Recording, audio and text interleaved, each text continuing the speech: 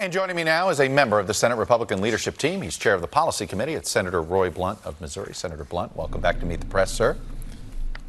Good to be with you, Chuck. I want to start with, obviously, the Supreme Court nomination and the timing of a vote on confirmation.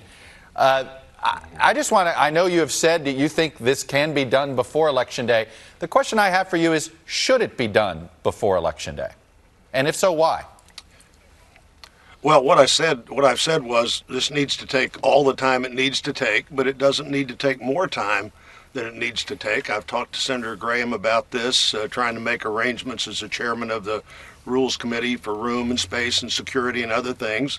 And he's laid out a plan that I think meets all the standards of past hearings and could be done before Election Day. If for some reason it's not done, we'll do it after Election Day, but I think we're likely to get this done sometime in the month of October. You have no qualms about doing this before the election. You've seen polling's pretty overwhelming on this issue. A large majority of the American public do not believe this president should pick this. This president before the election should make this pick. It should be whoever wins the election. That is not an unreasonable thing for the American public to think, is it not? Well, it may not be unreasonable, but the Constitution sets up two standards to get on the court. One is the president has to make a nomination, and two is that you have to have a Senate that will accept that nomination and agree with that nomination. And been 15 times in the history of the country when there's been a vacancy in an election year, and when the president and the Senate were in political agreement, they almost always fulfill the two obligations, and if they weren't, they almost never did. So what would the deadline be? The president, I said when President Obama made his nomination that not only would he want to make a nomination, but he was probably constitutionally obligated to make an obligation, and the other half of that necessary formula just wasn't there to get that done, and now it is there. Do you regret the hypocritical argument you guys made 4 years ago, creating this sort of standard out of thin air, and then backtracking on it 4 years later? And I know you guys came up with these footnotes that says it depends on who controls the Senate. Senator Blunt, nobody made those footnotes in 2016. It was crystal clear to the American public what your views are. Are you concerned that the party looks like a bunch of hypocrites 4 weeks before the election on this issue? Well, I don't know that the voters will have to look at that and decide. I said a number of times in 2016 exactly what I just said to you, that the two things had to be in agreement for this to happen. And when they weren't in agreement, then voters get a chance to weigh in and give as much direction as they want to. And in 2016, they retained a Republican majority in the Senate. In 2018, after two Supreme Court nominations, they increased that majority in the Senate. And I don't know that we can make this decision, or should. I know we shouldn't make it based on the politics of it, but what our job is, and if we're in agreement in getting that job done. The president has made election disputes one of the rationales for why she needs to be rushed onto the court. Does this not put her in a position to look like the court's being politicized? Again, the way this is being orchestrated, the way the president's talking, it's could end up delegitimizing the court in the eyes of the public. Are you concerned about that, particularly the president's comments? Well, I don't know that that's a reason for her to go on the court. I think there are lots of reasons for her to go on the court. I'm eager to vote for her. She was on my short list the last time of people that I would hope the president might have nominated, and I'm eager for that to happen. I am concerned, Chuck, about this idea that somehow the election won't be fair. I think the election may be complicated. I talked about this on the floor of the Senate last week. I said the best place to cast a ballot is at the polling place on Election Day. You have all the information. You know, if you voted 2 weeks ago, you wouldn't have been thinking about this particular circumstance right now, but you have all the information. You vote, you watch your ballot go into a counting system that you're pretty sure of. And then I said, but if you don't want to do it that way, you should take advantage of all the other opportunities to vote.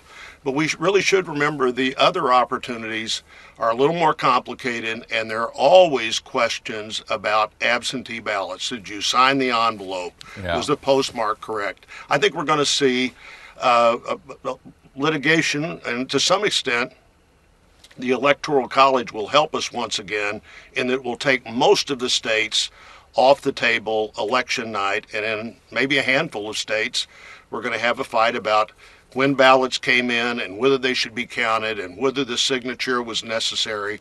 And I'm eager for the country to work its way through that. If the president's reelected, he'll be sworn in on January the 20th. If Vice President Biden's elected, he'll be sworn in on January the 20th.